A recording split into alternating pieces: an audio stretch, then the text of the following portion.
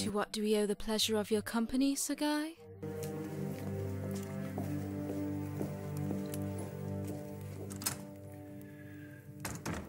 I would be pleased if you would come and visit me at Loxley, now that it's mine. I do not know.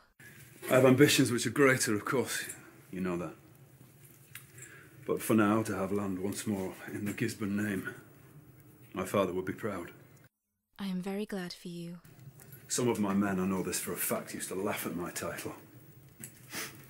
Guy of Gisborne, when there was no Gisborne. And Loxley is your Gisborne? Yes, actually. I am intent on changing his name. Does changing a name really make a difference? When a woman marries, she changes her name. It makes a difference. And what of Robin? What of Robin? He will contest your acquisition of his lands, surely. He will die. If he's found guilty? There's no need for a trial. He will hang in the morning. There must be a trial. It is the law. But he is an outlaw. You see, in these straitened times, the sheriff has made special provision.